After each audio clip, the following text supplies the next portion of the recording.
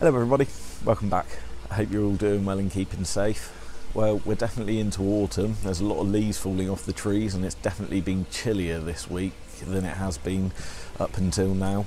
So the fish are slowing down and they're starting to wind down, and we've got a lot of jobs that I need to keep getting on and doing. I've actually had a bit of a nightmare of a week, which takes up most of the update, so without further ado, let's get on with it, and thank you for watching.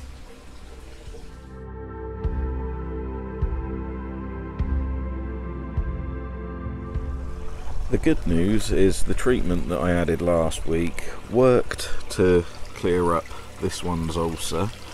The bad news, as you can quite clearly see, is it worked to obviously kill off the algae in my pond or something, and it gave me some sort of algae plume, and I now have murky, cloudy water, which I've been battling all week, cleaning the filters every day to try and get rid of. And my job for this weekend is to get the means to get this back to clean and clear water, because I don't like it as it is, and I've been having other problems this week as well, which you're about to find out about now.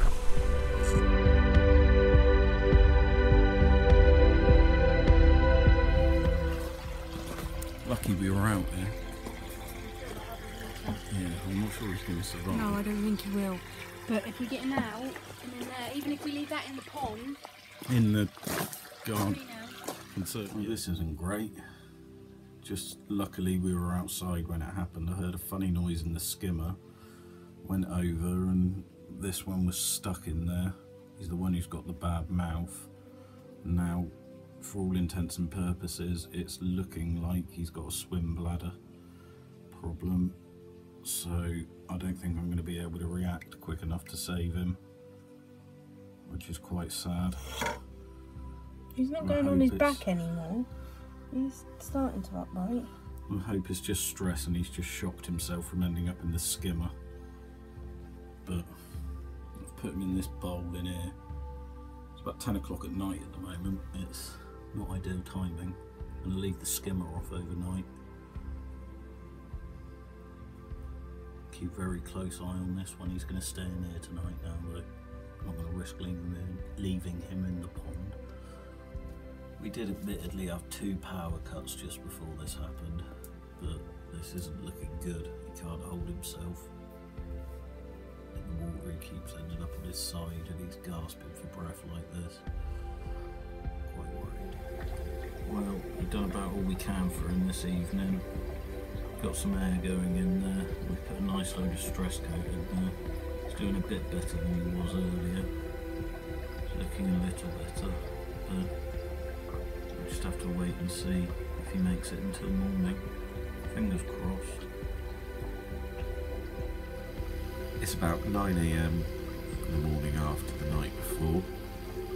Now, I don't know if this is a good thing or a bad thing, but he survived the night, he's still alive. He seems a bit more, I don't know if he's less with it or more with it this morning. He swam around a little when I came down this morning. There we go, see, he's doing a bit better than he was last night, I think.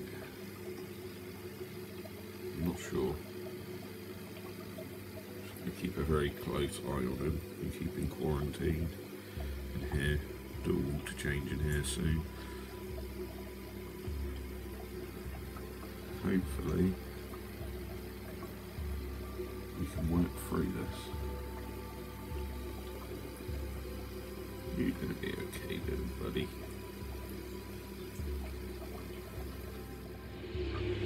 Just given him some fresh water. Well, I've done a complete water change and another nice load of stress coat. Well, doesn't look to be making much difference. There's more water in there now than there was before,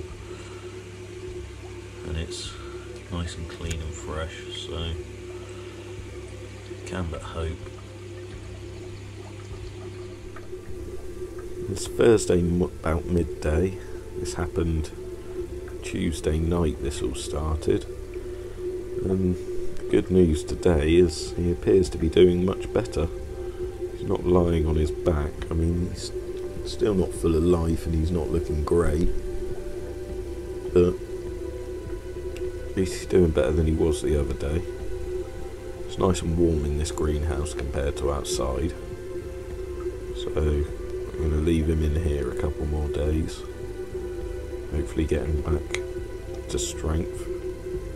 And then he should hopefully go back in the pond.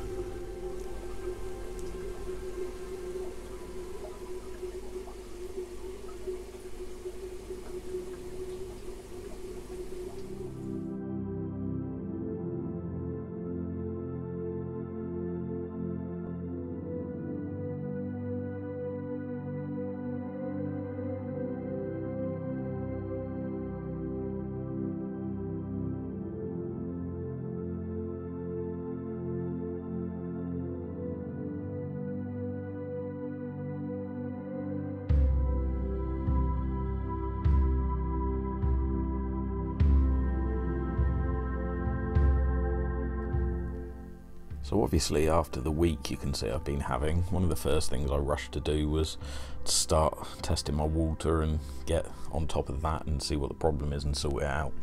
I came in to get what I had testing wise at the moment for my aquariums and things, and they're not in a great condition. So I've got more testing stuff. I've got a Pond Master testing kit on order plus a few other things, and we're going to sort this out and get on top of it hopefully as soon as we possibly can, and hopefully before it goes off way too cold. But that's where we are with water testing. I don't think this would be ideal to start doing any tests here really, and these test strips are for aquariums really, and they hasn't got an ammonia test on there, which is quite an important one. And yeah, the ammonias are buggered there, so got that on order. That should be arriving in the next couple of days, and I can get to work sorting out that pond water.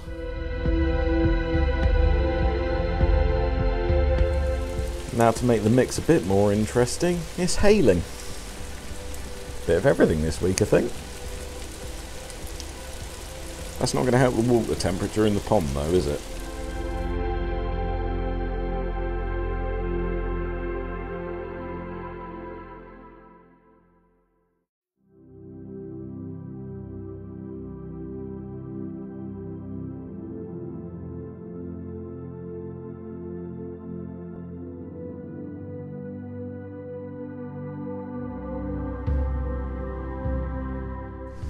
There we go then, not a great week here, and I've got a lot to do to try and get things back to how they should be, but that'll keep me busy, and I've got some stuff on order and a few more things I can try to get things back on track, so that'll keep me busy over the weekend, as I say.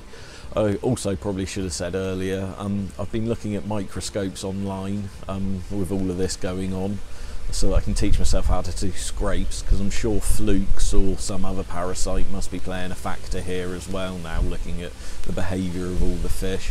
So any recommendations on a good budget microscope for doing these sorts of things would be greatly received if you leave them in the comments. And finally, as ever, if you made it this far, thanks for watching. Don't forget to drop a like and a subscribe if you haven't already, and I'll see you in the next one. Hopefully things will be a little bit better next week. Take care everybody.